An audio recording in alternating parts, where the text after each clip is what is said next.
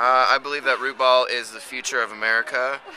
I think that children should be taught in elementary school to play rootball, and the future will be brighter. Thank you.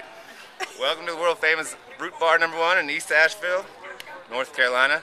We're going to explain the art of root ball. And to play root ball, you need your root, you need your ball, and you need your steak. And usually a beer too. Basically, the general premise is to make things hit each other. You throw the root, much like in horseshoes. Throw it underhand.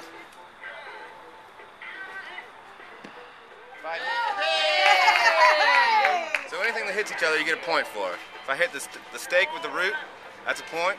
If it leans on the root, that's 2 points. And if it's a ringer, goes around the steak, that's 3 points. Now with the ball, I can hit the root or the steak, the root wherever it lies, and I get points if I hit either one. Well, like I said, if you make contact with anything, that's a point. I made contact with the steak with the ball for 1, and then the ball went into the root, inside the root for a 2, that's a Saturn. So that'd be 3 total points.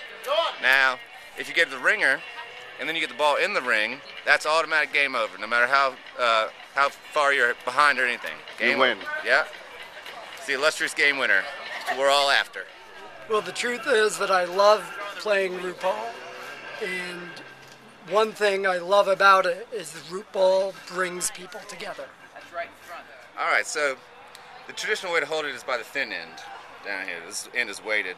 Some people throw it frisbee style, but I'm no good at that.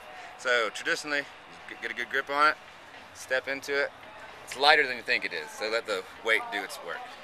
You just gotta stay behind this steak. Stay behind here. Yeah, anywhere.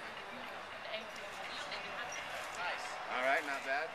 So since you missed the steak, now the root's a bigger target and it's a little closer, so I would go for the root with the ball. But part of the strategy is to get your best angle so you have the chance of hitting one or the other of them. You know what I mean? So you can move anywhere around the world behind the steak. The line goes on and on. So you get over here, yeah, and you toss it underhand, and you know, if you miss one, you might get the steak. Can it roll on the ground, or does it have to go in the air? It can roll on the ground, but I recommend putting it about 3/4 the way in the air, because the sand's going to mess you up. I've seen work. There you go. I hit it! It's on the board. Alright, game on. All right. So the reason I like root ball is because it's exercise with your spouse. So if you haven't exercised during the day, then when you go out at night, you exercise with your husband or wife. Also, you don't want to cut their game. Huh? Not bad. Hey!